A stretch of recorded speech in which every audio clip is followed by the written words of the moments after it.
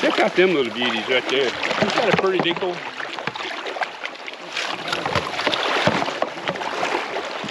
You start getting mid-January when ducks are really paired up bad, I'll set my decoys different. Instead of setting out in big groups, I'll set them out in pairs, or groups of pairs.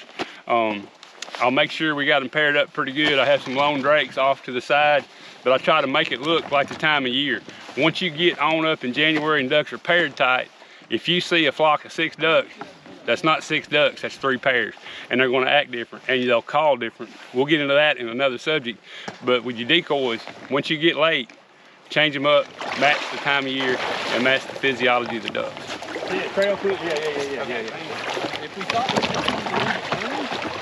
starting to look like it's supposed to now a little bit. Also too, it never hurts to make almost a little spot that looks like 3 or 4 just lit. I don't know if it helps, but it makes me think of where I want ducks to be, thinking about distance. Hunting in the field, a lot of times I don't judge distance as well as I do being in the woods, because you got trees to go by in heights and widths. Out in the field, a big old green top 60 yards away looks like he's plenty close when really he's too far. You got to get your eyes acclimated to the area you hunt. So if you're placing decoys like at 40 or 30 or and even after 50, you'll kind of know where you're at. Also too, when you think about what you're doing, go back and double check your onX map. Think about where ducks may be holding, think where ducks may be feeding. This is a feeding area. We're hoping ducks are coming back here to feed in this cornfield this evening. It could be if you're hunting a resting spot, find out that line. Go back to your onX, look for major refuge areas, state WMAs, federal rest areas, whatever it may be. Find out where your ducks are at and get underneath. I'm a big believer in a jerk cord, but I like a jerk cord in the woods because you're standing up, it's easy to run. Sometimes the jerk cord is really hard to run out of a pit. I keep one handy in case we need it, but it's also a good place nowadays with everybody building motion decoys. Anything that agitates the water, keeping that water moving is good.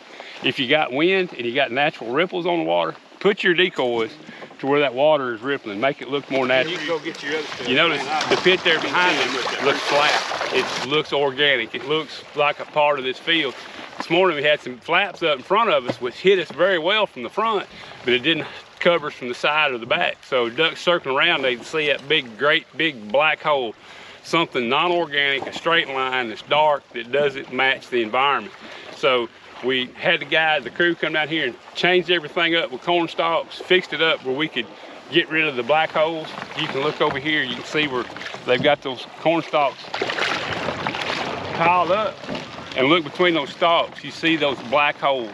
I call that the great black hole of abyss. On a cloudy day, that's what they see, that's what scares them.